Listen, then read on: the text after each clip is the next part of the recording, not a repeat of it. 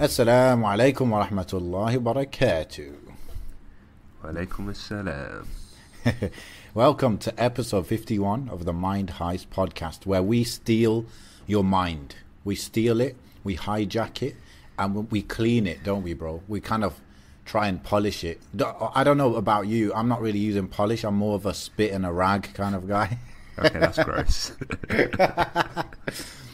You know, funny thing, my granddad, he used to clean the windows, clean the car, always, bro, just rag and spit. Wow. and it would like make it real clean, not gonna lie. Oh, God. So old school, bro. School. Before polish existed. I think vinegar is pretty good one as well. I was gonna ask you what's the latest, but I think the whole episode is gonna be about that. Yeah, probably. You know what I wanted to say, bro, just before we start. You know, I've been doing something really cool, and it's straight away I can tell it's been a good decision. I have started delaying breakfast. So try to get up, you know, pretty early, and then I won't have breakfast until around 10:30, you know. Oh, okay. Which I guess it's like a form of intermittent fasting, because let's say the last thing I eat is 9 p.m., let's say. 9 to 9, that's 12 hours plus an hour and a half, so it's 13 and a half hours without eating. So I know a lot of people, they do the 16-hour kind of thing with no food, but yeah, you know, 13 and a half, it's getting there, and it's effortless for me, you know, because I get hungry in the day, but in that morning kind of period, I don't really feel the need to eat so much. So that's been really good, because I don't waste time in the morning like eating. And of course, eating takes up energy, because digesting takes up energy. So I found that really good, man. Intermittent fasting kind of thing. How long have you been doing that for? Probably a couple of weeks now. Oh, alhamdulillah. I tried it for a bit, maybe a month or two ago. Yeah, it's quite straightforward, and it's you don't really start feeling it until just before you need to eat anyway, once you're into the habit. So yeah, I found it quite beneficial. Yeah, and I never set out like I want to do intermittent fasting. It's just I woke up in the morning and I was like, you know what? Let me just work. Like, let me just start work now. Yeah, forget eating. And I realized, you know, it's 10. It's even, bro. Sometimes I didn't eat breakfast till 11:30, and it's genuinely because I didn't really feel the need. Like, I don't know. It's just something about mornings that I didn't need to eat. So that was really good. And then another thing I've done is I've started to have salad for lunch, like just salad. So basically, like I might have some meat with the salad, but I will never have carbs. That's the overall rule. Right. So never have carbs, and it just keeps me light. Obviously, I don't know. I react badly to carbs. You know, after dhuhr, after lunch and dhuhr and stuff, my productivity will just take a crash. So I've just been keeping it light, having salads, and again, that's been really amazing. I think it was harder the first few days. It was harder than it is now, because my body was used to getting maybe more calories in or something. But I try and make it filling. You know, it's not about not being filling. It's just about more of a lighter feeling.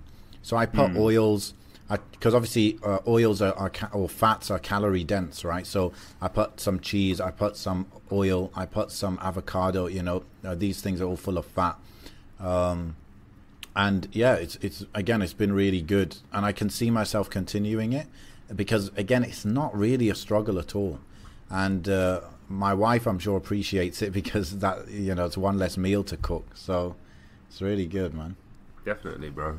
I've been splashing out a little bit on more organic fruit and veg and not buying meat. So there's like a farmer's sort of local produce shop nearby. Sick. Usually I used to go straight to Aldi or supermarket, but I'll go past there, and yeah, it probably adds up a little bit more pricey. Yeah. But when I try and do that whilst consciously not eating as much meat, it balances it out.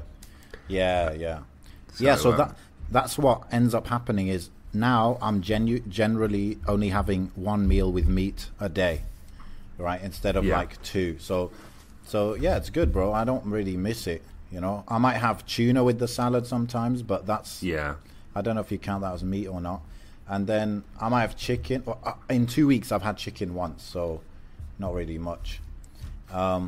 And another thing I've started doing is eating out much less. Like eating out can be quite pricey here, you know.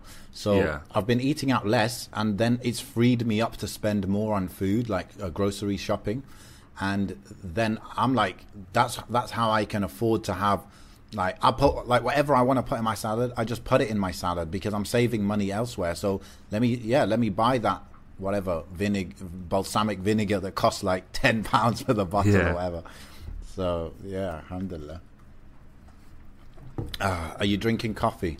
No, I'm conscious that I might have some background noise because that's what the readings are showing me, but I can't be sure what it is. And I think it might be because it's windy and rainy outside, and there's like some sort of banging on my window. What's actually, if you are hearing something banging, it's most likely my TV aerial that isn't connected to my house anymore, because I don't watch TV, and it's literally dangling from the roof and hitting my window. So that's what that noise is anyway. So it's windy out there today, yeah? Definitely, bro. And I live right on the seafront, so it's proper. Not just on the seafront. I think obviously we're quite elevated, so we're on top of a cliff on the seafront. Okay. So it's quite cinematic. Yeah, but at the same time, you know, it can get really windy out there. Akhi tweet with the beachfront property. Well, you know, or cliffront property. Yeah.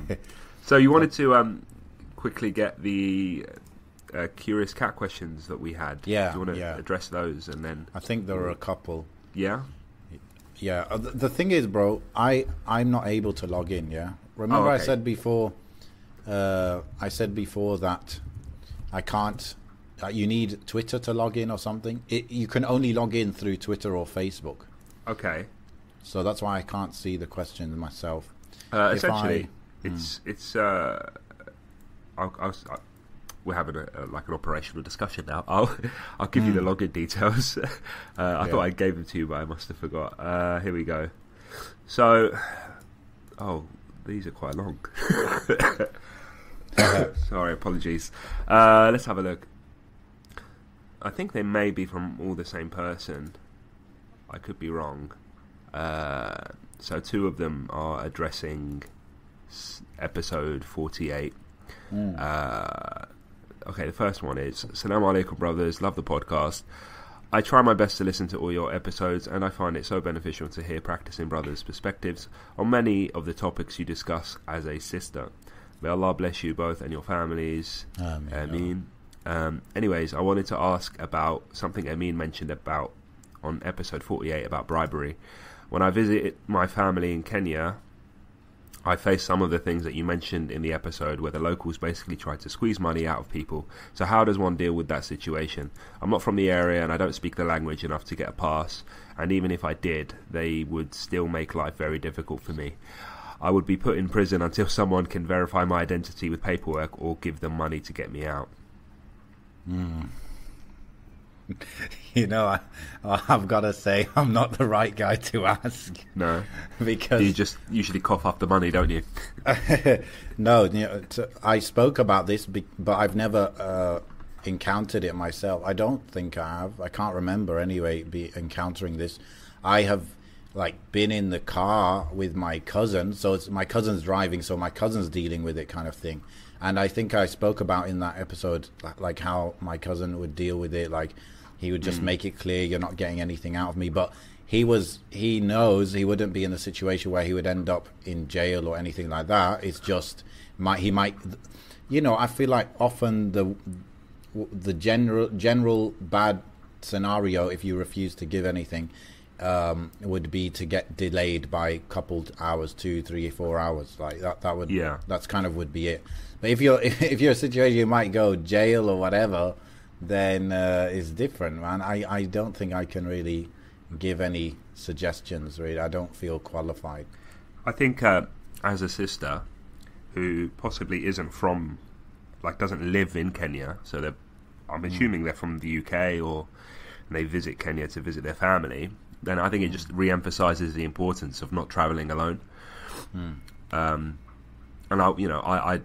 I would advise not traveling alone if you were a man as well, not from that country. You know, like in Tunisia, for example, or wherever I go, if I'm walking around locally, then I'm walking around locally, and it's not really an issue. But if I know if I'm traveling a long distance, ideally, I'd like to take someone with me who's versed in the language and versed in the way things are there. Unless you're, setting your roots to live there, even if you were to do that, I think it takes some time before you get to know how things work, to be proficient in the language, to be able to defend your corner. And these things exist, bro. Like, so I know I think it was, I anecdotally spoke about a friend of mine that moved to Egypt, and he told me of a scenario where, because of issues that he had with, I say a neighbour, but somebody who had neighbouring land, this person made a claim against him, brought witnesses, claimed that my friend had assaulted him, and at the time this alleged assault had taken place, my friend was in the UK, and he could prove it with his passport stamp, right? But because of the bribery aspect of things, he said to me, you know what, it's probably going to be easier just to do my 3 months prison sentence than it is to fight this battle. And that was his opinion at the time, and I found it outrageous.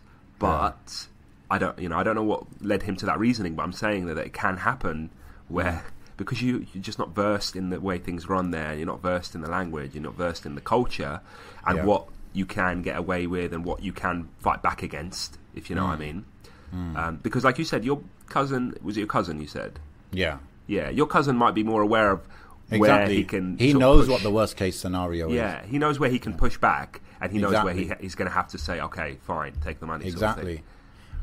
And you have to know, like, you have different ranks of, like, policemen or whatever, right? Yeah. So he's got that rank, so don't mess with him, but he's got this rank, okay, so I can push back with him. Like, it's all these nuances that you just got to know, otherwise you're asking for trouble, perhaps.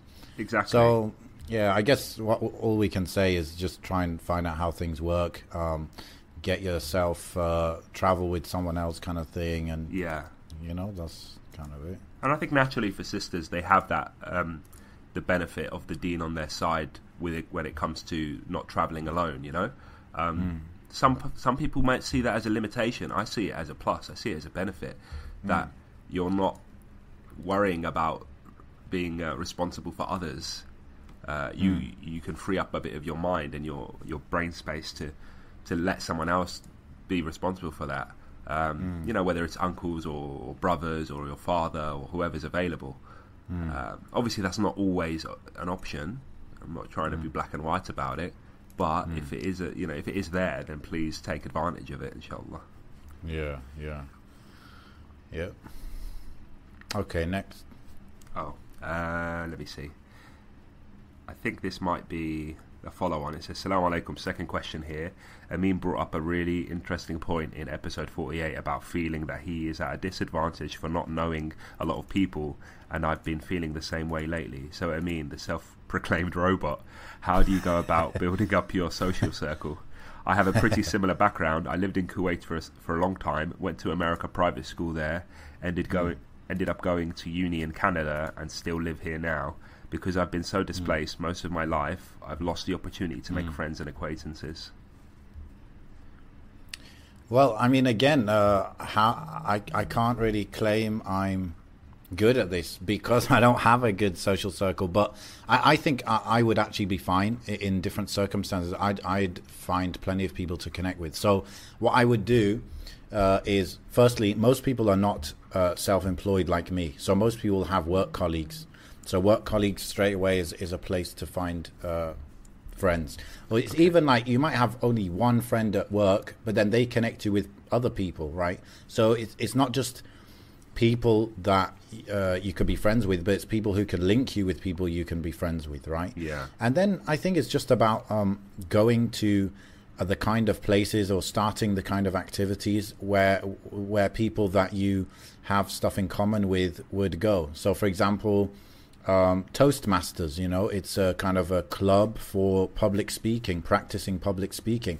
Yeah. That's the kind, you have a broad range of people there, but the type of people that are going to be there are generally people who are interested in like developing themselves, operating at high performance, this kind of thing.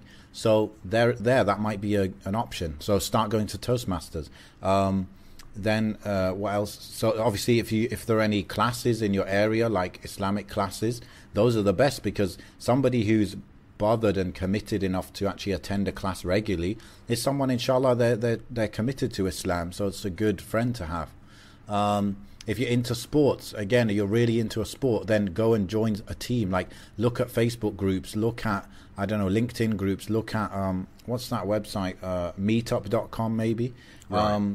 You know, meetup.com you can use for, like, I don't know, entrepreneurs, meet up on it. But I don't know, I've never really used it too much, but it's like, whatever you are into, just search that in meetup.com, see if there are any meetups. And it's not like you're in, you know, a smaller city in the UAE like me. Like, you're in Canada. I'm guessing you're not in, what's that middle of nowhere place? Alberta.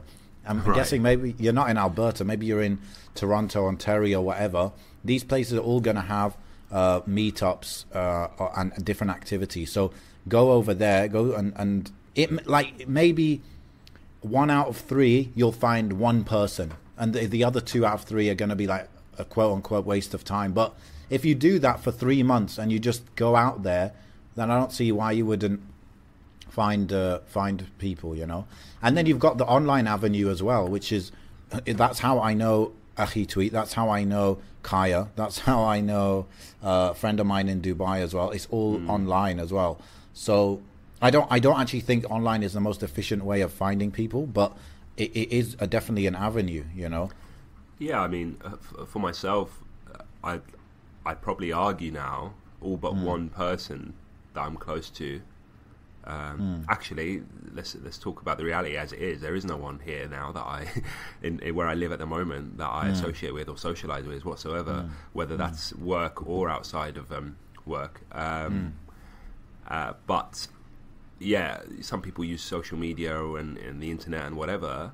I don't, you know, initially I was using it as my prime source of socializing, which, yeah, there's pros and cons, and there's hundreds of people that I only have ever spoken to online, but I could still consider them a close brother of mine because of the deen and how the deen unites people in that sense, you know. But I'd like to consider that social media is like a window to an area that you want to go to, as opposed to the sole purpose of it. So you might see events or gatherings or groups of brothers or sisters, in your case, sort of collectively, you know, going to events or meeting up or whatever it is, and you'd be like, well, I'd love to get to know those people. So without it sounding stalkerish, you sort of, social media allows you to see, okay, this is where they hang out, this is the masjid they go to, these are the events they go to, these are the shuyukh that they listen to. And when one of those opportunities is available, when an event comes up, or, you know, you want to go to whatever city they're from, you just pop your head into that masjid and you pop your head into that event. You know what I mean? Like, you get to know that these are the sort of people that I like, that I'd like to know. These are where they're hanging out. This is where they're hanging out, and this is where they're socializing. And I say that because this, like I've said many times, this year has been probably where I've met the most amount of people in 1 year ever, you know, that I've become close to and good friends with. And it's literally just been because I saw the brothers on social media. I'd made an intention that, I'd love to have a group of brothers like that. You know, you made your dua, and then 6 degrees of separation, you're always going to know someone that knows someone that knows someone that knows them. That's just, I strongly believe in that, no matter who it is. And that's basically how it went by. I remember seeing, like, people that were quote unquote famous days or whatever you want to call them. For example, I'll give you one, like Yusha Evans. I remember I always wanted to meet Yusha Evans. I always wanted to sit with him, but theoretically I couldn't think of anybody that knew him, right? And then I thought, okay, the imam of my local masjid knows this person, and this person knows this person, and this person knows Yusha Evans, right? So I got to, you know, chill. And I'm not saying that we're using people just to get to where we want to go, but it's just about developing those strong connections with various people that, you know, undoubtedly bring you closer to wider groups, because each person has their own circle. And if you're, with the benefit of Islam being almost immediately unifying entity. As soon as you walk into a masjid, you feel a connection to all of those people there, especially if they're your sort of age range, that you wouldn't necessarily feel if you walked into a public library or do you know what I mean? Mm-hmm. You could sit with a group of strangers and they're all Muslim, and as long as they're probably at the same level of practicing as you or whatever you want to call it, you're going to feel an affinity there. So yeah, I think your first step is capitalizing on the brotherhood or the sisterhood that this deen promotes, identifying what sort of people you would like to hang out with, and I'm sure a lot of people have it in mind. And then it's just about making that investment in yourself by traveling to these places. Even if, we've got the benefit of staying in touch in many, many ways now. WhatsApp group chats, Twitter, Facebook, Instagram, whatever you want to call it. As long as you're using them to invest in yourself and invest in your social life, and not using them to just kill time and develop this sort of unhealthy jealousy in yourself, because you can fall into that very easily, then I say go for it. That's all you have to do. You can't just sit around and wait for things to come to you. You're going to have to take steps to invest in yourself. Yeah. I remember back in the day, I used to always complain, there's nothing to do here, until I was 20, whatever, and I'd not done anything. You know what I mean? It's like sometimes you just got to be proactive. And of course. I realized, bro, I think, someone like me and quite a few people I know, they're not too concerned about social life, yeah? I'm fine just being in touch with friends now and then on WhatsApp, and then meeting up every 2 weeks, every month. Like literally, I've gone, bro, months without meeting anyone, and I didn't mind because I don't mind. This is even before I was married, right? So I'm like fully living loner life, yeah. But I did not mind whatsoever, because I was engrossed in my work or my projects, and that was me, right? Yeah. But you know what I think?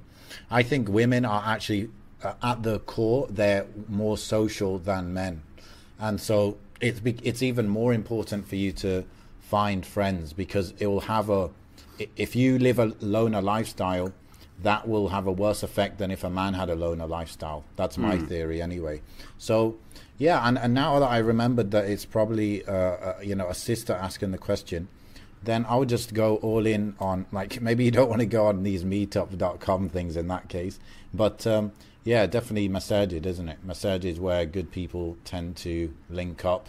Conferences. Definitely. What's that? There's a conference that I feel like IERA or somebody from IERA set it up. It's like they did. It's in Canada, I think, and it's like a ladies only conference. Okay. I can't remember the name, but these kind of things are where you want to go. And then there's also stuff like, I think I mentioned a podcast that I'm enjoying, Ibn Abi Umar podcast. Okay. That's with Umar Uthman. He's based in Texas, I think. So him, I enjoyed his podcast, and then he said, give me feedback. So I gave him feedback, like I emailed him. And, you never know where these kind of little emails just giving feedback could go as well, So, yeah, I think a lot of ideas there, really. Basically, you just got to be proactive, because it's worth it. It's worth being proactive. You don't want to be in a situation where you've got no friends, and then you don't have any friends, and that's affecting your quality of life, literally, yeah. And then because you're lonely, you're going out and making bad friends. Like, you don't want to be in that situation, so you got to be proactive instead, isn't it? Yeah, definitely. I think definitely capitalize on the tools that are available to you. I mean, if we were to use ourselves as an example, we've met twice now, 3 times, maybe twice. Yeah, twice, yeah. No, 3 times. See, you can't even count it because it's been so many. No. Yeah, and I still remember the first time I ever heard of you, and it was through my mum, funnily enough, and I've said this to you before, crazy. Where she came up to me, and you were doing a lot of Seerah Master stuff at the time, and she said, there's this really good Algerian brother, you should check him out, sort of thing. And I was like, okay, sweet. And then we followed each other on Twitter, and I'm assuming we just went back and forth and commenting on each other's stuff. And that's how I developed a lot of the friendships I have at the moment. Some of the strongest friendships I have with some Muslim brothers is just like that. What, through your mum? No, yeah, probably. But Yeah. yeah, and you know, now we're doing Mind Heist together, and we've done a few other things together, and I'm sure if we wanted to, we could do even more together. If it, you know, if the situation called for it. So yeah, it's just about taking those initial steps and not being scared to speak to people. I mean, you got, like, Kaya is a good example, right? Kaya found this podcast. I don't know how. He found our podcast. He listened to it. He realized that I live in UAE. I'm self-employed like him. I'm trying to, follow what Allah tells us to do. And so he just emailed us, like, you know, and now, like, we're friends, and I've met him a few times, and I'm probably going to meet him many more times when he moves here and stuff. So Yeah. that's an example, you know. Okay, bro, let's move on to the real topic, right? So the real topic is, obviously, bro, I didn't actually think we were ever going to make episode on this because, you know, you kind of wanted to keep it quiet, and very understandably so, right? But obviously on Freshly Grounded, you know, you mentioned that you didn't actually mention your job, but it's like understood from what you said on that podcast. So maybe before we even say what your job is and get into those kind of specific, like, I remember you went to uni, you did criminology, right? Yeah.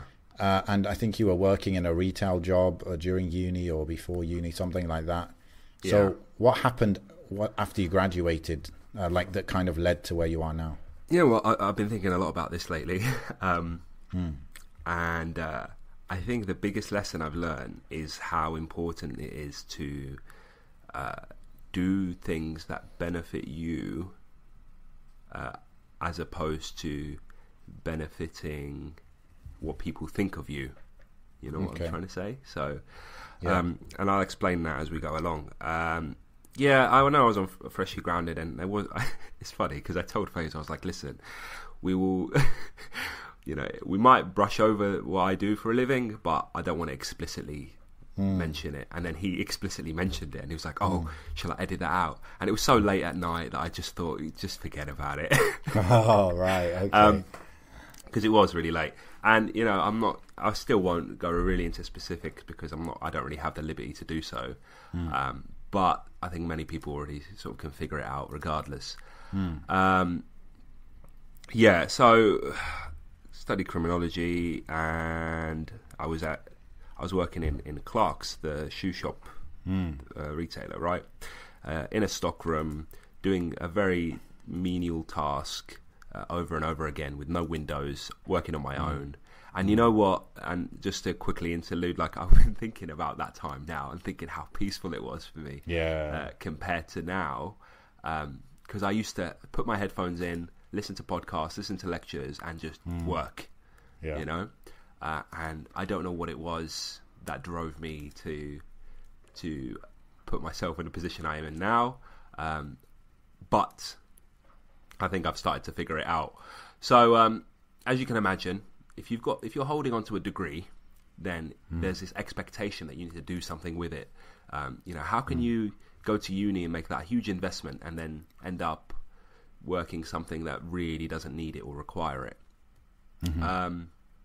And with what comes along with that is the pressures that you may put on yourself from your parents or your family members or the judgments of other people. You know, I need to do something. But rarely is there any self-reflection on what you want to do there. It's just purely influence from others. And I think that's the trap I fell into.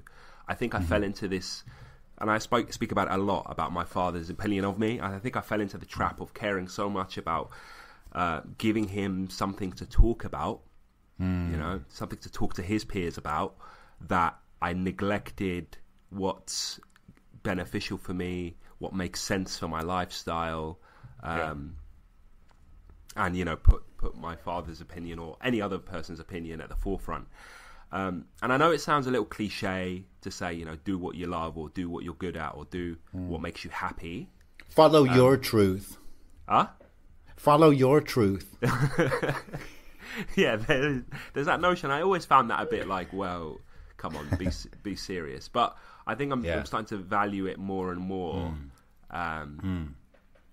when it comes to lifestyle choices. So I was already married when this sort of change happened.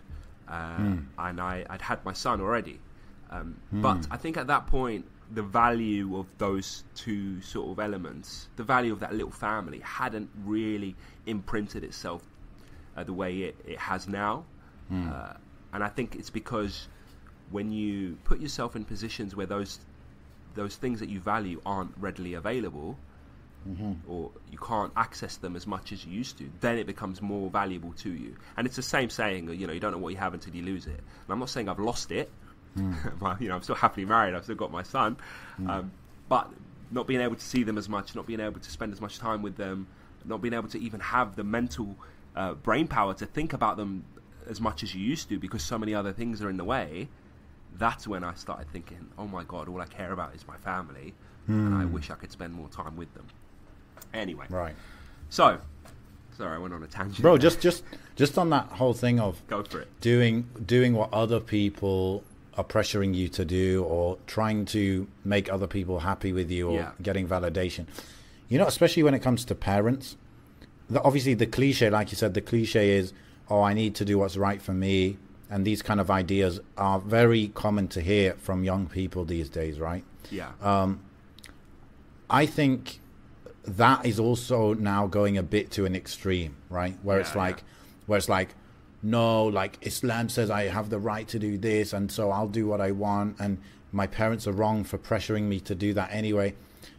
I think we need to come to the middle, where it's like, no, if you are able to please your parents, like go down the route they want you to go down, while not like damaging your entire life or your entire future or whatever, then do that. Like, that is a good thing to do. Definitely. The problem is when they want you to do something and you go down that route and it's actually a huge compromise, because that's when it becomes like too much, and that's where you should kind of that's when basically the time comes to kind of respectfully disagree with your parents and explain that this is too big of a compromise, and it's actually going to affect me, because in the end I was born alone, die alone, resurrected alone, basically, isn't it?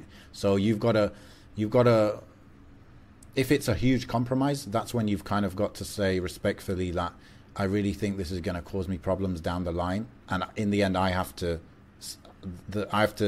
live with the consequences, But when it comes to, a perfect example, I am Egyptian. My parents want me to marry an Egyptian, right? Oh, this is not fair. What happened to Islam? Multiracial marriage. There's nothing wrong with it, right? But my thing is like, your parents want you to marry an Egyptian. I'm sure you can find a very good Egyptian to marry. So just find a good Egyptian to marry. Yeah. Like, why rebel for the sake of it? What I'll say is, to add a really important disclaimer here, because my mum listens to Mind Heist quite often, and I need to make it really clear.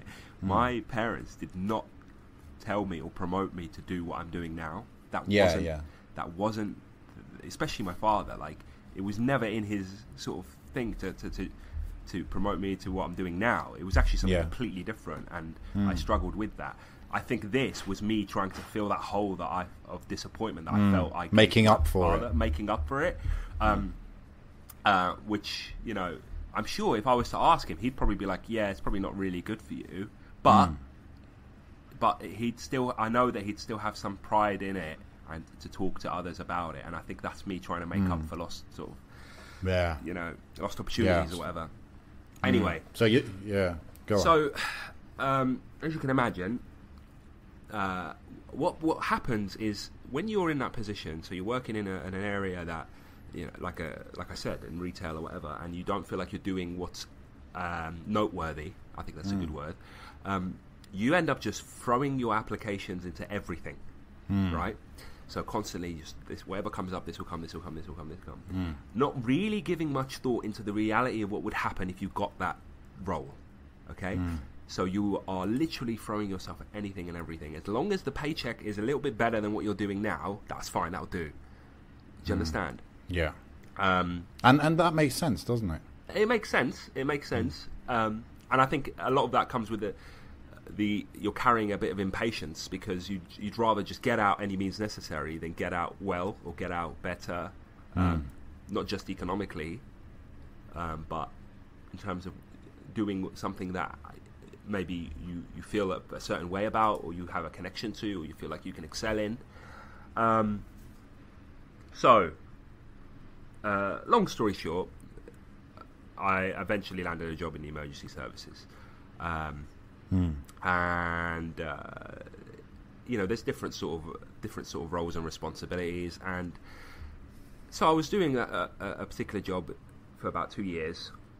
But bro, when you got that job, your initial one, did you feel like, what were your feelings about doing the job? Like, what were the reservations, if you had any, or were you just excited to do it? So I remember I had some reservations initially, and there's a long training period, about, actually not that long, I can't remember how long it was, but it was a training period enough for me to sort of have my doubts.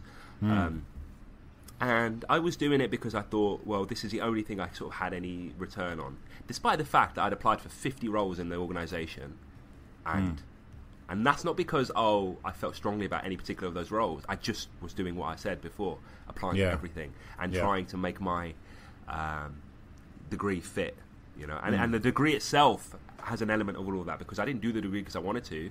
I did it because, once again, there's this pressure to go to uni, so do anything that you can to do that, Okay. So, I had my reservations, as you can imagine, about prayer, about deen, about the fact that what was making me so uncomfortable in retail was just working for people, and now I'm doing it again, and possibly doing it in a more regimented, authoritative sort of, your bosses are a bit more, I don't know, a bit more demanding than maybe in a shoe shop or whatever, There's a lot more stakes. Anyway, so I was doing the role, and there was a lot of the time it was really different and really exciting, but the responsibility in this particular role was a lot less, right? Than alternative roles, and I know I'm glossing over it, but it's just I just can't really go into too much detail. But there were some times where I've got a specific question. So obviously, emergency services means working in the public sector. Yep. Right. Means working for the government. Yep. Right. Was there anything different to you about that versus working for a company? Yeah. So you know what I will say. One benefit I found is that I was quite surprised at this, actually, and I still am today. But their understanding and their promotion of mental health, of looking after you as I wouldn't say an employee, but as a public servant, is actually a lot more than I would have ever expected from them, and way more consideration than from a private business. Right. Because I've had difficult times when I was working, because I worked in retail for about 4 or 5 years, and I've had hard times. I've been super down. Like I think I was working there, I had depression, and it was sort of, no one spoke to you about it. Yeah, they might authorize some time off, but there wasn't any discussions, because a lot of private companies can't afford that kind of help or assistance. Whilst in the organisations I'm working for now, there's the conversation about it just runs through the organisation. Everybody's gone through it. Everybody talks about it. There's all sorts of things available, whether it's charities, whether it's counselling, whatever, because I think they've gone through so many years of overlooking it, and it's had detrimental consequences, that now they're really investing in it. And I think because people that have gone through it from the top down and from the bottom up, then everybody knows it's something that needs to be addressed. That's one main thing, and the way they look after you, or basically your concerns aren't necessarily ignored.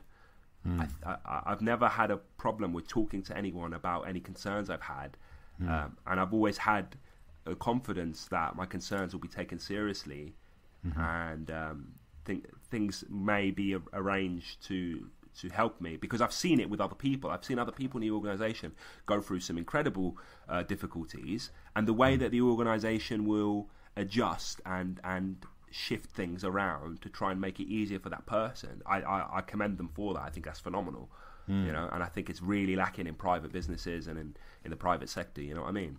Yeah. So I think public sector's known for that in a way, isn't it? It's like more flexibility, more maybe concern for people's actual lives, Yeah, Yeah. they're not so much robots like in the private sector, but then you take a pay cut sometimes, isn't it? For those, they try and make up for the pay cut by having these kind of facilitations, if you like.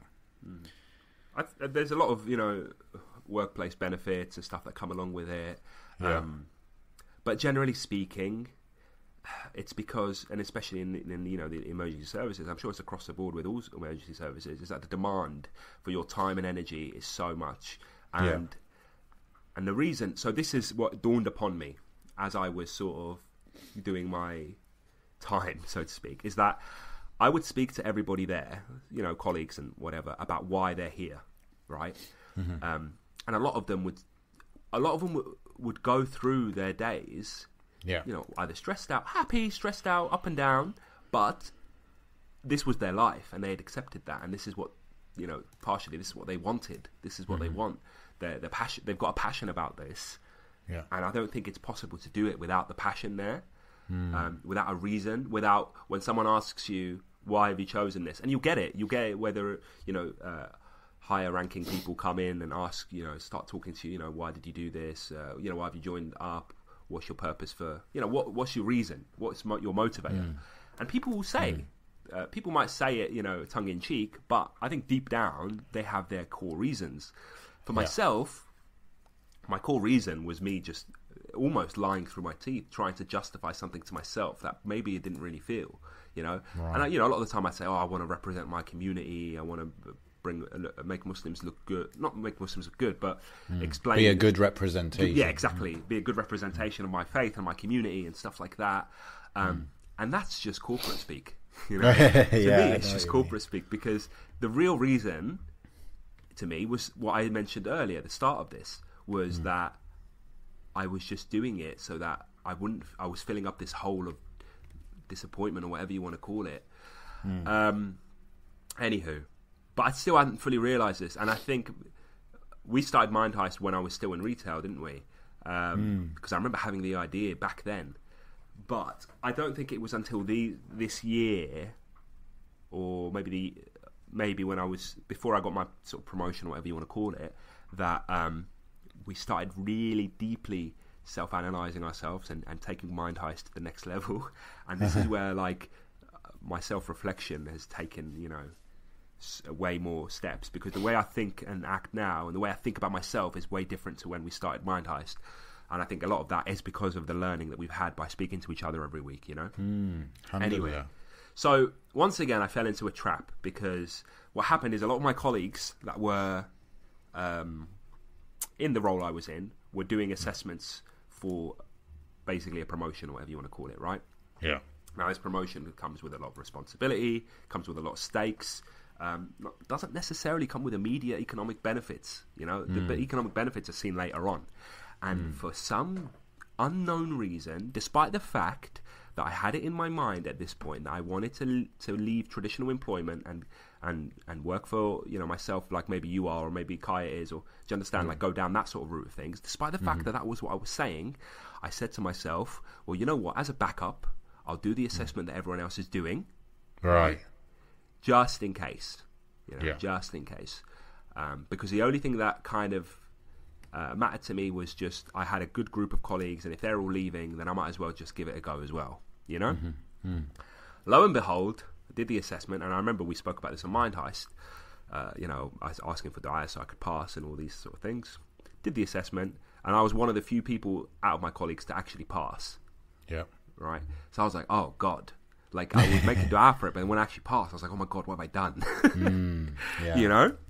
Yeah. Anyway, so I couldn't say that I was excited. I wasn't in a rush, and I remember people asking me, because the courses were different. Like, you'd get a course either in July or November is the next course after that, which is now. So I was like, I don't mind if I wait until November. Like, I don't mind when I get the course. I don't mind. Like, subconsciously, I think I'm just putting it off because I didn't know what I'd got myself into. But lo and behold, I got myself in the July course, and that's what I was doing since July, and that's why we had the amazing experience of having Mind Heist every week, pretty much. And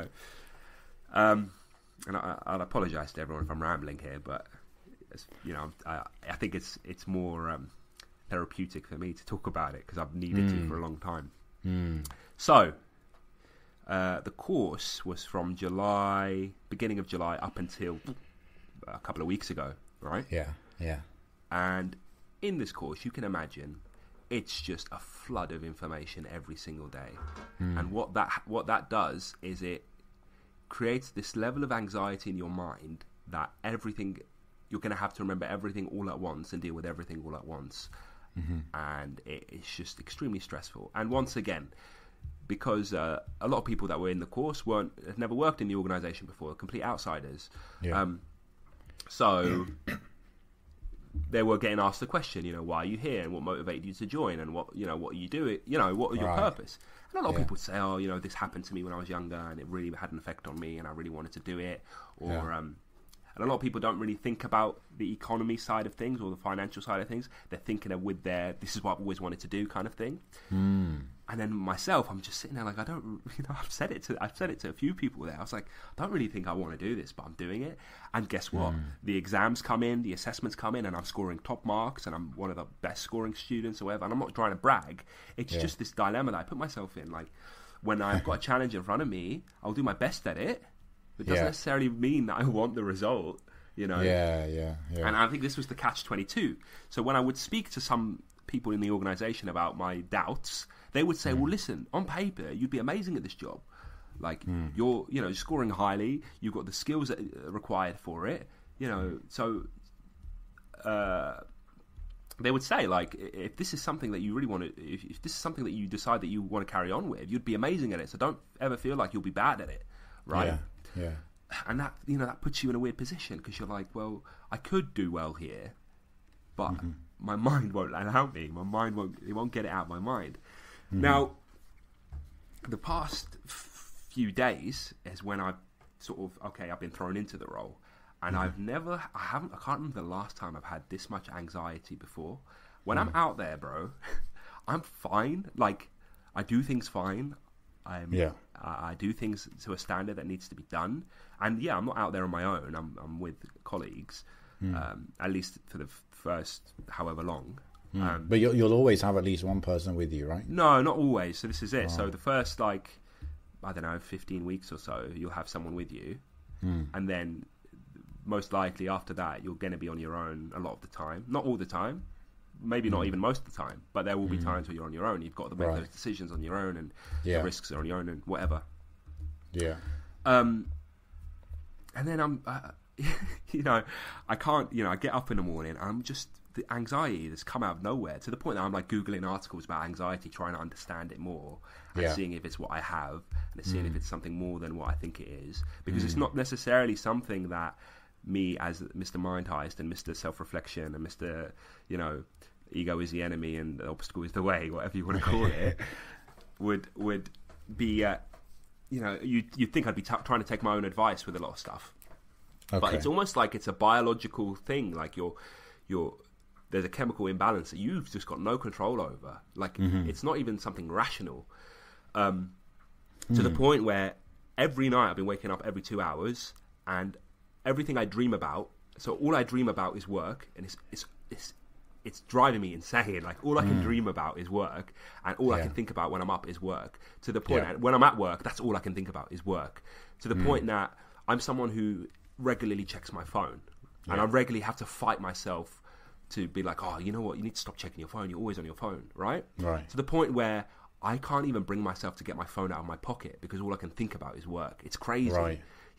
I will see, I'll get my phone out to check the time. I'll see messages from my wife, which is normal, and I'll just be like, I can't bring myself to reply because all I can think about is work right now. Right. And it's driving me insane, bro. To the point that the few times where I'm not thinking about work is right now. But I'm talking about it, I'm speaking to you, or where I force myself to watch something that's completely unrelated. Trying to distract yourself. Myself. You said when moments, For those few moments, I completely forget, but then it just comes down anyway. And it started happening. So I went to Morocco, didn't I, before I sort of started? And the first half of Morocco was amazing because I felt free and I was in holiday mode and whatever. And my mum, who's listening, will probably tell you that the second half of my trip to Morocco was that's when it really kicked in. The anxiety it dawned on you. And my mum didn't understand what was wrong with me, and My wife, I think, more so did, because I probably speak to her more these days, which is a shame, because I'm not living with my mum anymore. I don't have that sort of ongoing connection with my mum that I'm always there with her. Yeah. And I think a lot of it was the thoughts, and a lot of the stuff that I'd seen before, and a lot of the stuff that could possibly happen probably scarred me a lot, And I'll speak about this now, because it was something that happened yesterday and something that happened maybe a year ago, or whatever. So when I was working a year ago in the same organisation, I had gone to, let's talk about it. I'd gone to someone who had reported that they hadn't seen someone in a long, long time, right? Mm-hmm. So basically, gas people came to change or to inspect the gas in someone's address. And they've been trying to go for ages, and every time they go, no one answers. Every time they go, no one answers, right? Okay. And then eventually, I think they had to force their way in, because, it was just becoming dangerous. The gas hadn't been inspected in months. And obviously, when they went in, the smell was, horrifying. So they called us. And I went, and I knew full well what I was going to. But, it was the first time I'd ever gone to anything like this. And I don't know, it was just, you don't really know until you go, sort of thing. Yeah. So I went and, sort of forced open the door, and it was, I couldn't even explain how the house was. It was just an absolute tip. It was incredibly unhygienic. There was paperwork everywhere. There was clutter everywhere. You had to wade your way through and climb over obstacles to get to where you wanted to go. Anyway, and obviously, as soon as it was on top of it was like those courts, like an estate. So it was like, as you're climbing the steps to get to the top floor, that's where the address was. Right. You could smell something. Wow. I never smelt anything like it, and it wasn't until you get to the right door that it's just, it's an incredible smell. And I'm sure everyone knows what I'm talking about, and I'm sure everyone knows where this is going. But the smell of, of a corpse is something that, there's nothing like it. And people say there's nothing like it, and there really, really is nothing like it. It's almost like it's hardwired into us biologically to know that wherever this is, I shouldn't be anywhere near it. It's not like I'm not making jokes of this, but it's not like when you I don't know, somebody farts or passes window, whatever, or burps, and you're like, oh, that's disgusting. This is almost like your brain is sending danger signs, like danger signals to your mind, like you don't want to be here, you shouldn't be here. This is dangerous, right? So even the most primitive of a man who is out in the wilderness, or primitive of whatever, will know that they don't want to be here. Anyway, so wading through all this sort of stuff, and I know what I'm looking for, and I just can't find it. Like, I know that I'm looking for somebody or a body, and I can't find it. I don't know where it is, and I basically figure out that where the bedroom is, even though it doesn't really look like a bedroom, and the bedroom door is sort of jammed a bit, and I'm sort of pushing against this door, and there's loads of clutter on the floor, so I sort of trying to push all this clutter, but also trying to keep the place as sterile as possible, because Lord knows how this person had died, and you don't want to mess up if it's a suspicious death or whatever it is. You don't want to mess up any evidence, whatever. Anywho, so eventually I sort of force the door open, and immediately I'm confronted with obviously the bed of this individual, but there's nothing on the bed, and then right at the end of the bed, there's something looking right at me, bro. Wow. Right at me, so it's on so this person had died. I don't know if he was sitting on the edge of his bed or he was trying to walk around it, but he'd essentially fallen, and his arm is still propped up against the wall, and his so he's sort of lying on his back almost, but he's looking right at the door. Wow. Right at the door. But when I say looking, from what I can tell, this person had probably been dead for at least 3 months, at least. Wow. Right? Based on the records that I could find, the last time anyone saw them, and it's complicated to put a number on it, but I'm estimating at least 3 months. So there wasn't very much of them left at all. Right? And I'm not going to go into the gruesome details of it, whatever. Now, you could say that, that must have really affected you, right? And you know what? I'm going to be 100% honest, as far honest as I can be. I dealt with that. It was quite a somber moment, and then I carried on my day, and I carried on the next day, and I carried on the day after, and I kept going, and it was fine. And I rarely ever thought about it, and it never affected me, you know? Yeah. Up until last week in Morocco, right? Oh. So last week in Morocco, I don't know what it was, and it just came back, like, just thinking about that door, opening that door and seeing that, it just came out of nowhere. And it hit me up again, right? And I'm just like, why is that in my mind when I'm just about to start again, you know? Yeah. And then yesterday, because I'm working in a team of colleagues who are, they're new, so a lot of them are going out to do different things to sort of sign off on, okay, you can do this now, you can do this now. Two of them, so two separate teams, if you want to call them, whatever, both went off to do the same thing I did back then, right?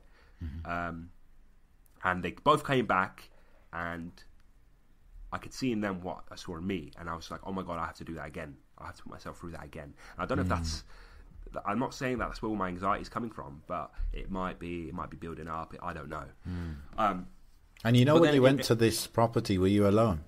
No, so I was with at least 2 or 3 other people, and a supervisor as well. So it was quite fortunate. It's not the only one of its kind that I went to. It's just the first time I'd seen it. Okay. Yeah. As it is. I mean, honestly, bro, it's one thing to see a dead person, right? Yeah. It's another thing to see a dead person after 3 months. Yeah. And I think what sort of made it more difficult was basically trying to figure out the story. Because I was like, well, how can someone be here for so long and not know? Yeah. Right. And then so, as you can imagine with things like this, you have to try and find out who the relatives are and whatever. Found out that so it was a man, and he had a son somewhere in another town, but his son didn't want anything to do with him because his father was an alcoholic, right? So this person, I can imagine, I only assume, because once I'd done that day, that was it. I never looked into it again. Nothing to do with me. Don't want anything to do with it, sort of thing. I didn't need to. There was no responsibility for me to do anything further. So yeah, and then it made me think. Well, I've got, I'm a son to a father. I'm not saying my father has those issues. I don't have anything against my father, but like it just made me think. Well, my relationship with my father was to ever deteriorate, and I was imagine if I didn't have the deen within me to emphasize the importance of preserving that relationship.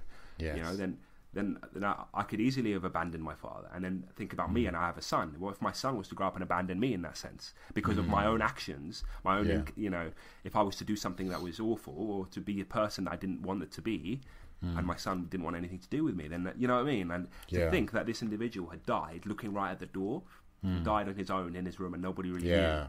That's the sad part. Yeah, that was the sad part. I think that adds to the whole context, right? It's not that somebody is dead, right? That's normal. That's part of life. People die. Especially as Muslims, we're told to remember death. We're told to wash the body. We're told to attend the janazah, right? So it's embedded in our life, and we should consider that very normal and something we're used to. The problem is the added circumstances, isn't it? That this person had been dead for a long time, and then it's sort of the whole backstory of their house is like a tip, like you said. The house is messed up, so it means they weren't, even when they were alive, they weren't probably living a very good way, in a very dignified way. And I think we I've said it before on Mind Heist how we are the main character in our own movies. Okay. And we give our own lives a certain level of importance because we are living our own lives. Yeah. And we're obviously social creatures, right? And we have an experience, we have memories, we have nostalgia, we have we can remember our childhood up until our later years or up until now. And we've developed so many relationships along that time, and we're conscious of Allah subhanahu wa ta'ala, we're conscious of the akhirah, we're conscious of our actions having consequences, right? And this person, to the best of my knowledge, wasn't a Muslim, okay? So they'd lived their life from start to finish, not necessarily being Muslim. They lived their life from whenever to finish being an alcoholic, right? They lived their life from a certain time to the end being alone. Right, But they were the main character of their own movie. So they were giving their life a certain level of importance because that's normal. Yeah. So the sad reality is that they went through their whole life misguided, you know, in the sense that they weren't conscious of their actions having consequences, or they were struggling to overcome them, and they were left alone, and then they died in that state, and then they were forgotten even when they died. They were forgotten immediately after. And I think one of the most beautiful things of death in Islam is that even if a Muslim was to die and they didn't have anyone, well, we'd say at least we'd like to think they have the ummah around them. You know? Yeah, they have the local masjid who'll pray on them. Yes, and maybe people fundraising for their funeral or whatever. Yes. And like we were talking about at the beginning, and I think it's a good thing to talk about again, is how we have those social circles that despite the fact that you don't know anyone, as long as they're Muslim, there's a level of connection there. You know, because you're both going to say Bismillah before you eat, and you're both going to say Alhamdulillah when someone sneezes or whatever. You know, minor things, but there's a bond there. Because if I walked into a room, I mean, with a complete stranger who was Muslim, and I was to die right there, right, immediately they would know that what they'd need to do, not what they need to do, but they would understand what's going on. Yeah, do you understand? They would. It's hard to explain what I'm trying to say. Yeah. But there's a level of understanding, you know. Bro, what you're saying is, this is a very important point. But it might not seem connected, but I'll explain. Yeah. Go for it. So this man, like you described him, you know, miskin in the end. Yeah, like you said, he lived his life maybe without guidance, without being without his creator in his life, if you like. He abused his body and his soul, through alcohol and stuff, and he died that way, right? And this should remind us. This should be a reminder for Muslims to be very proud and very external with our Islam, because this is the consequence of people not knowing about Islam, not hearing about Islam, not being told about Islam.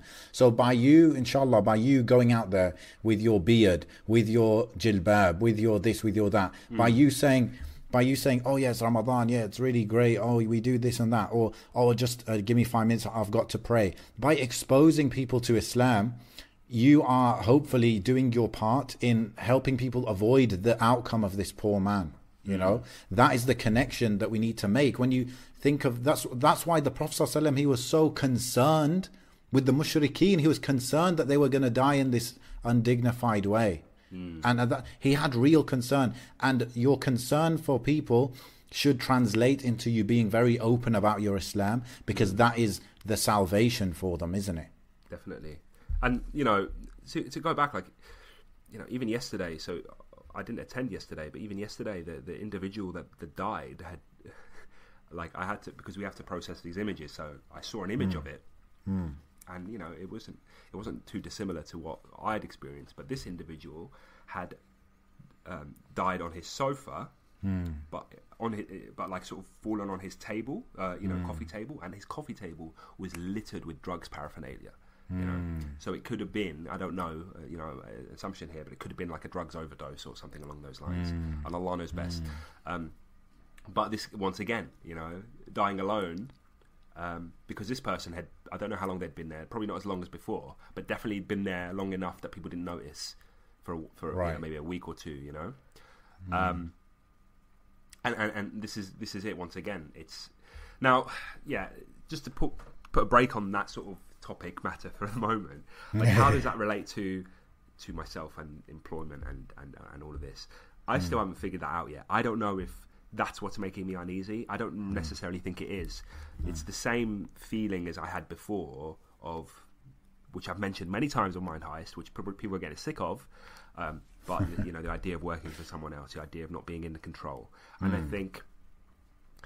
think what's manifesting itself is that I am now in less control than I ever have been in terms of employment, because of the unpredictability of what could happen next. The unpredictability of what my responsibility dictates for me next is so broad, to me at least, that I think that's what's giving me the most anxiety. To go from a role that you go in the morning and you know what you need to do, more or less, and there's very minimal variations, but you know that, okay, you know, these shoes need to go here and they need to go in these boxes and these customers need that. And, Yeah. you know, it's sort of, although, yeah, people will be like, oh, I'm bored and it's, you know, monotonous and whatever, you kind of have the comfort of knowing what you're going into. Yeah. And I think the unpredictability of what I am doing now, combined with the demand that Islam has upon us to be rigid with our prayers and rigid with our routines in terms of Islam, right?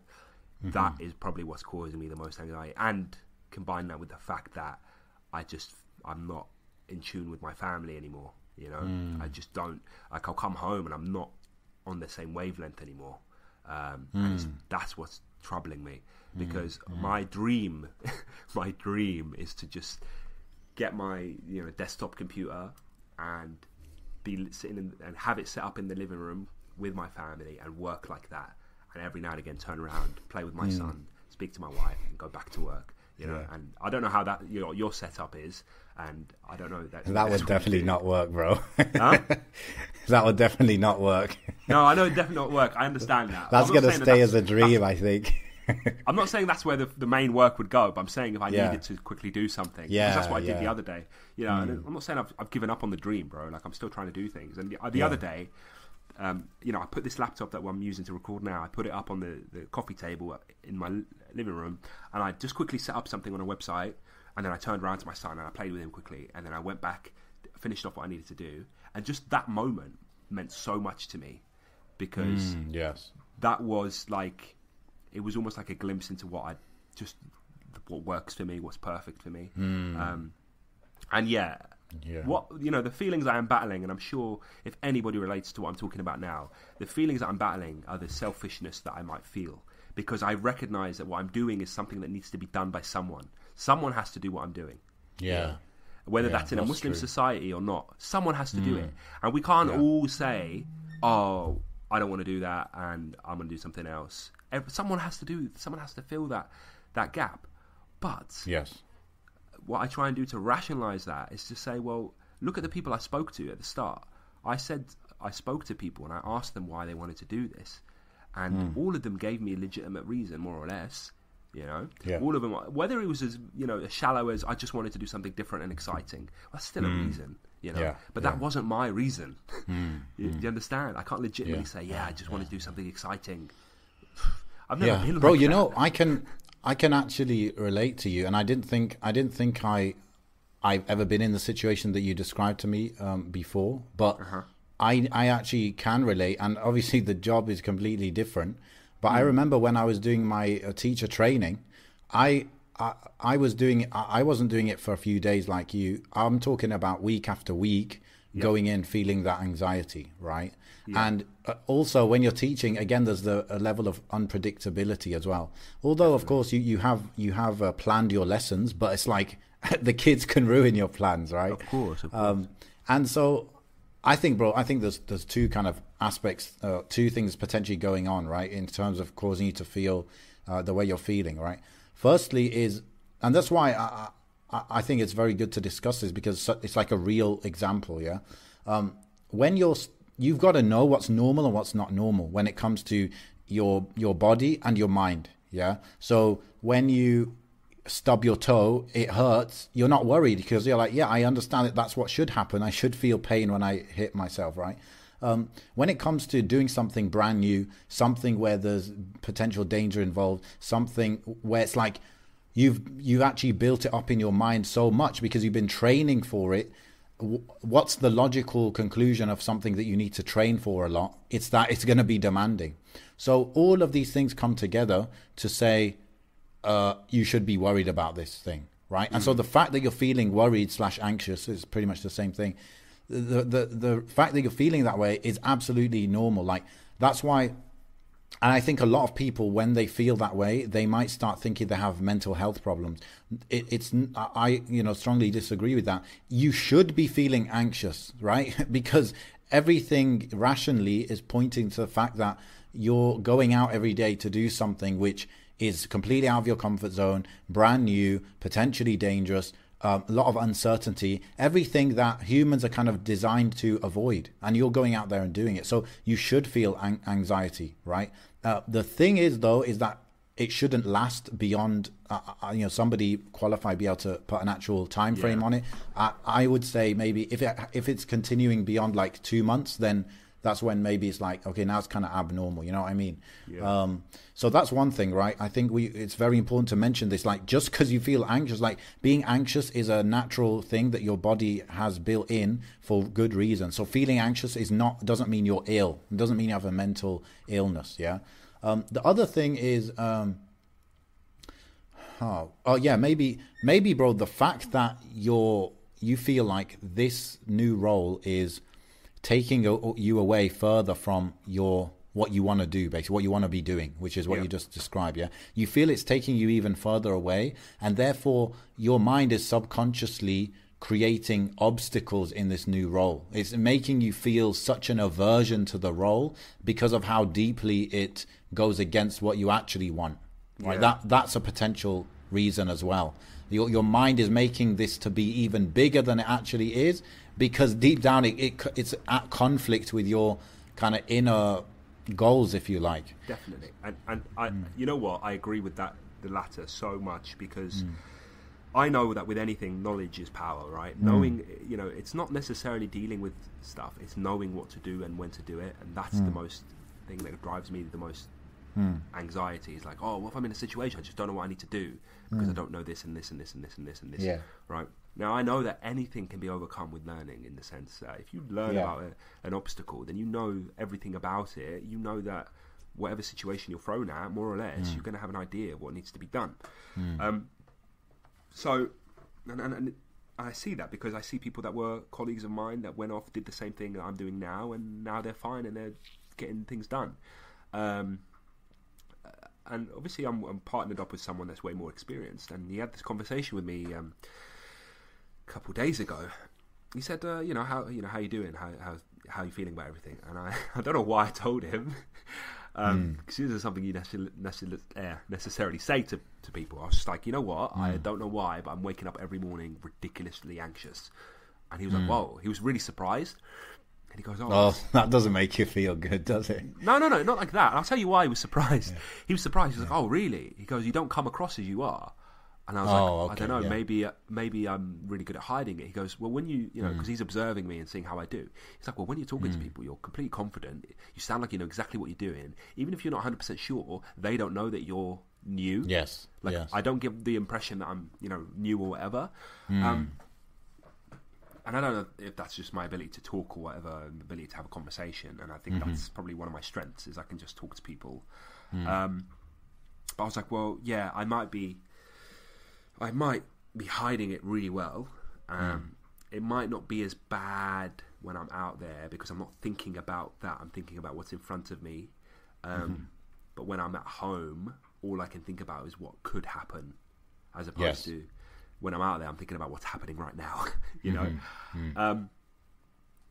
So he said to me, you know what? I've been doing this job for God knows how many years, over a decade probably, I think he said. And he said, sometimes, I didn't have anxiety before, but sometimes if I've just had like a few days off and I'm about to start my week again, I just get up, I can't sleep the night before. And I was like, well, I'm having that every night. Like every night. And I know it's only been like less than a week, but I can't sleep. And when I do sleep, it's all I'm dreaming about. It's just so irritating because I just want to break. Because your body thinks it's an existential threat. Yeah. And honestly, let's be real, it might be, right? Yeah. But it's, when we rationalize it, we're like, the percentage is X, Y, Z that this could happen and blah, blah, blah. But your body is like, look, there's danger out here. You know what? And I don't even think like that. Like, that's not even at the forefront. What I do think about a lot is just, it's basically how this is consuming a lot like time that otherwise would have allowed me to focus on my deen, focus on my family, focus on other avenues out of there. Like right now. So, for example, right now, I know it's not a ridiculous shift, but right now, I've got to start work. It's 11:20 at the moment, and I'm working at 3. and I finish at 2:00 in the morning. Right? So, and then obviously time it takes to come home and or whatever you want to call it, which isn't a ridiculously bad shift. That's 11 hours, right? Yeah, I think it is, but it's still a large chunk of my day. No, but bro, that is a bigger chunk than our office work. Obviously, yeah, it's like 3 hours longer or whatever. They get an hour lunch break, of course. But the thing is, it can be mentally exhausting to be on high alert. Like just being on high alert is tiring. Exactly, and I think that my issue is I've been on high alert for 24 hours. Yeah, for real. Yeah, and then sure. the thing that my mind keeps telling me is that that's 11 hours of things can go wrong in 11 hours. How many things can go wrong in 11 hours? Yeah, it's not like a job where you're going to go to do something and you're doing one thing, like you're working on one task for 11 hours. Okay? Yeah. Like you could say from 9 to 5, I've got a project I need to complete. That's the project I need to do. I'm walking to work knowing that that's what I need to do, that specific thing. Yeah. And that's what I'm aiming to complete.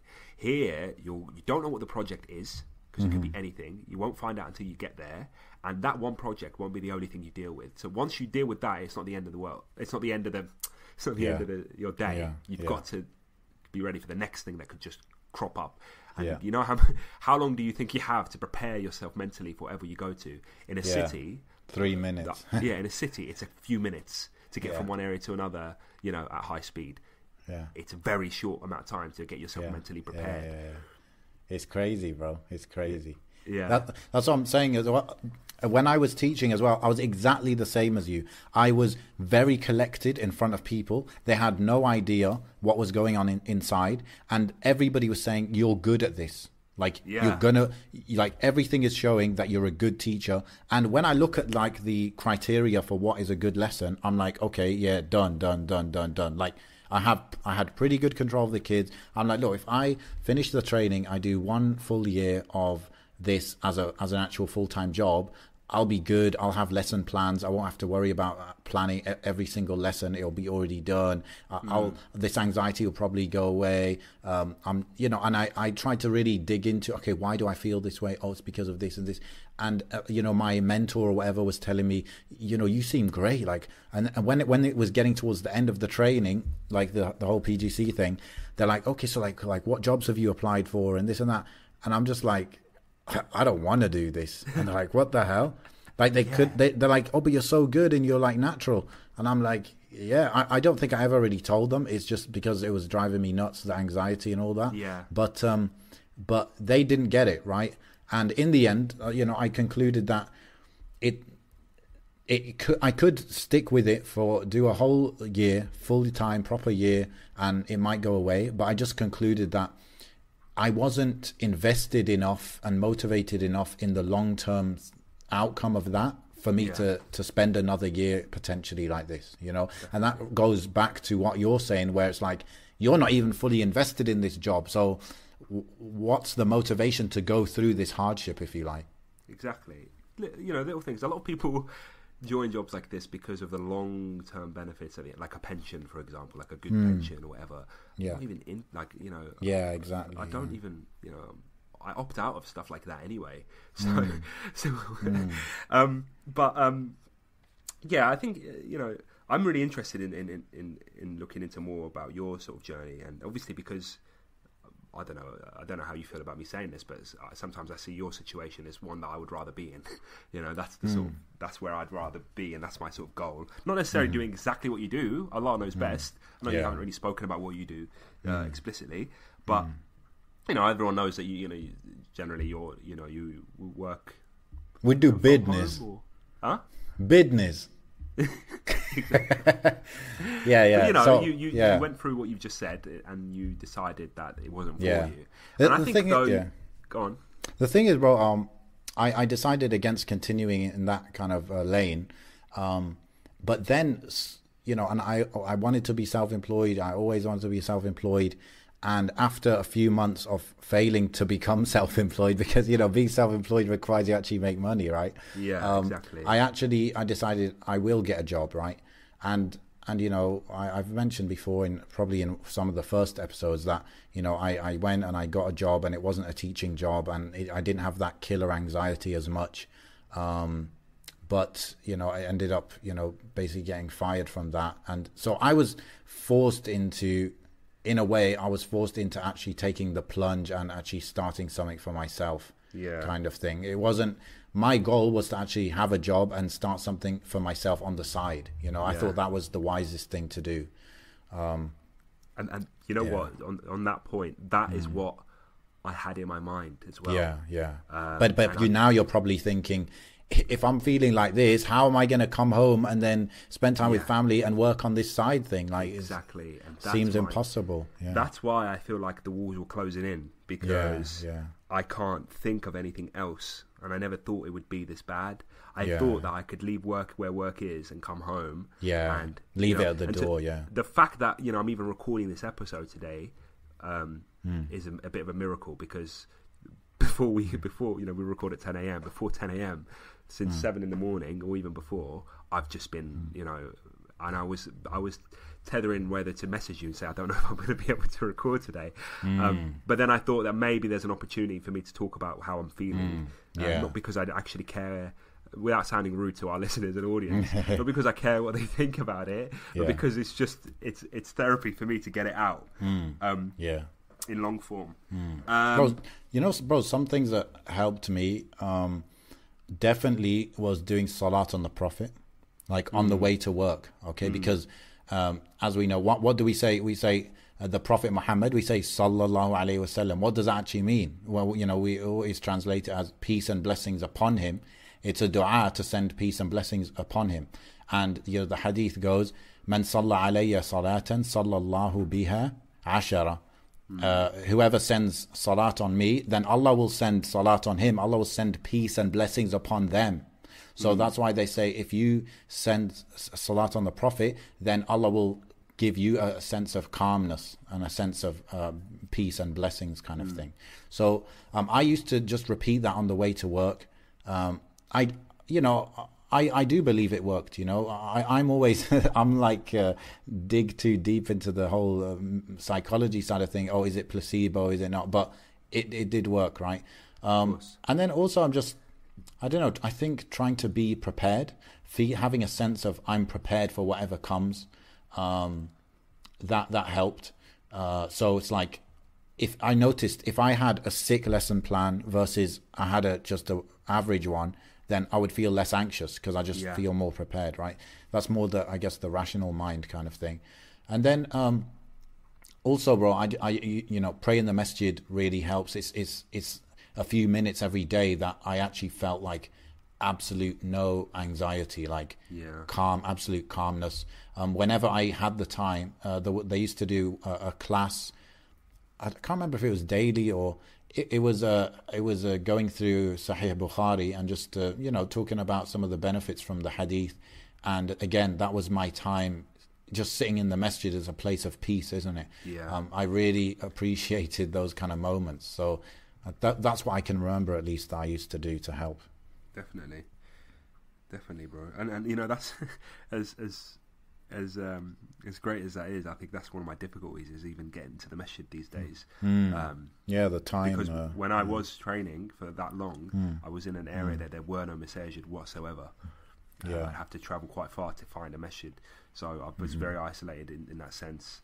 And even now, it's like, and subhanAllah, I'd never had to join even though I did the role for 2 years before, I never had to join a prayer out of extreme necessity. And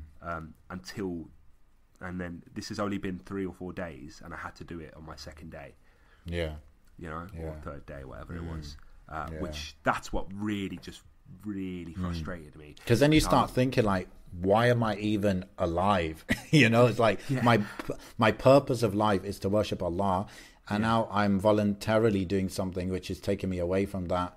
Exactly. But then I need the job, but then this, but it drives you nuts, doesn't it? It does. And what I will say is that sometimes, and I don't know if any of the listeners can relate, but when I'm in a situation like this, which I believe I'm in now, it's like you are on that stormy ocean, okay? And the only thing that's giving you focus and an anxiety, so you're focusing on the anxiety, is the ocean that's surrounding you, and there's nothing else in sight. But I think this is why it's important to realize a tangible goal in front of you that you can focus on, because the moment that island comes up on the horizon, that's what your goal is. Your goal is to sail that boat to that island, and suddenly you're not looking around at the water as much, you're focusing on getting to that island. That's what gets you through, and that's basically, I think that's the struggle I've had at the moment, is because I'm still on an ocean that doesn't have an island that I can sail towards. I haven't got a tangible, real goal that I can say, that's where I need to get to physically. Like, I can describe each aspect of it, and I know, step by step to get to that.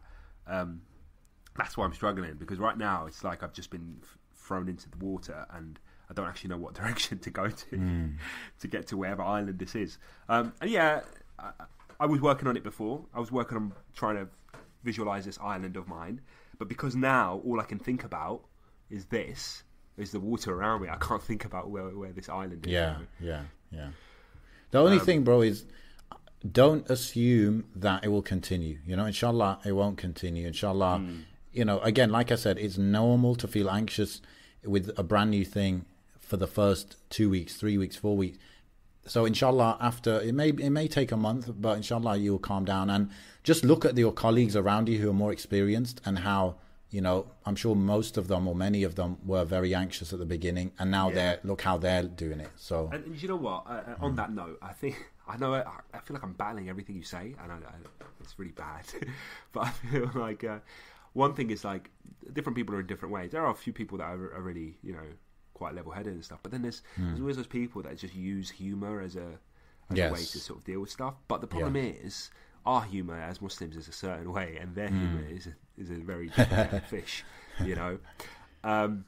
so being inundated with non-Muslims and surrounded with non-Muslims of all sorts of different shapes and sizes, you're once again isolated on that ocean, because no one's going to get no one's going to get that you, although they respect it, they respect your deen and your obligations to your religion, your commitments, right? And they really do. I actually feel strongly about that. I think they really do respect that.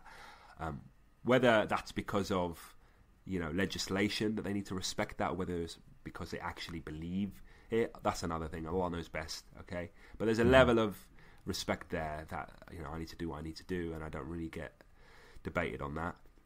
But because no one else is there to go through it with you, because what Muslim would do, what practicing Muslim that values their religion would put themselves in this position, It is right, yeah. So you've not come across anyone similar to you in that sense? Not in the same role that I do. I think there's been, there is one Muslim woman that doesn't, probably works in the office or works in some sort of part of the offices or whatever, that has used the prayer room that they have there. But other than that, I go into that prayer room every day, and it's always the same way I've left it. And I deliberately, you know what? It's actually funny that you made me think. I deliberately leave things in a particular way that will let me know if someone's been in there or not. You know what I mean? Is there anyone out there? Yeah. So I'll fold the prayer mat in a particular way and put it somewhere that it wasn't before, and I'll make a mental note, and I'll stack a particular set of books in a certain way or whatever. I know it sounds really ridiculous, but it is maybe a cry for help. These are these little games you play just out of curiosity, just to see, because I'm not sure, because I'm like, this room is always clean, is it? And I check the bin. I always check the bin. I know it sounds awful. I check the bin to see if there's any new rubbish in there, or is it literally just what I've put in there? And I'm sure there's people that come in and clean it, but whether it's people coming to use it, I don't know. So check the sink as well. There's a little door thing that I found. Check if the sink's wet, if it's been used. Crazy, bro. As crazy as it is not crazy. Like, you can, I don't know, personally, I can completely understand like why somebody would do these kind of things. Like, it makes sense, man. Like, what the hell? Yeah, definitely, bro. Definitely, subhanAllah. But yeah, inshallah, we'll see how it goes, man. Inshallah khair, inshallah, whatever. I mean, bro, I'll tell you one thing, that year when I was going through this, it was the most challenging year. Even now, I say it was probably still the most challenging year of my life, and the year of potentially definitely the year of most closest to Allah, no doubt about that. And I obviously, as a person, my skills, my social skills, whatever, even my confidence, maybe not in that time, but afterwards, having gone through it, my confidence increased. So a lot of development went on in that time. So, inna ma'al usri yusra, isn't it? Of course. And, yeah. I've always said it, like, without the discomfort, what would motivate you to move? Like, without 100%. me feeling this way, then, if I was fine with this, and this is where I'd always be. And if I didn't feel fine, then you're going to need a trigger to get you out. Otherwise, you just make an awful mistake and get fired, and that doesn't really bode well for you. Of course, yeah. But we'll see, inshallah. I've enjoyed talking about it, and I'll probably keep talking about it for a few more episodes, because the reality of Mind Heist is that we always just talk about what's going on, as opposed to, and I think, when there's not too much on my mind, I find it easier to talk about any other topic. But when this is all I can think about, it's really difficult. And as a lot of people can probably tell, a lot of our audience can tell, that a lot of our recent episodes have kept going back and forth on this sort of topic area of employment, balancing your life. But I think people enjoy it because a lot of people relate to it. A lot of people have, a lot of our audience are maybe of similar ages, so they have similar challenges. But I think I'll have to start wrapping things up, inshallah. Inshallah, okay. bro. Yeah. Inshallah. Thank you, Amin, for listening to me. And I thank the audience for listening this far into my ramblings and Amin's solid advice. Because once, like we said before, you are pretty much my counsellor. Who was my counsellor, bro, when I was going through it? SubhanAllah, it's crazy, isn't it? What was I going to say? Yeah, one thing I want to talk about is I don't know if I've spoken to you about this. I mean, I'm sure I have, but about opening up Mind Heist to anyone who wants to sort of collaborate with us or sponsor us or something along those lines. If you have a small business or project or anything that you think more people should hear about, and you think that the Mind Heist listeners could benefit from because you are one of them, send us an email, mindheistpodcast@gmail.com. Anything at all, like we can run ads for you on Mind Heist, we can review your sort of business, whatever it is, your project, have a look at it.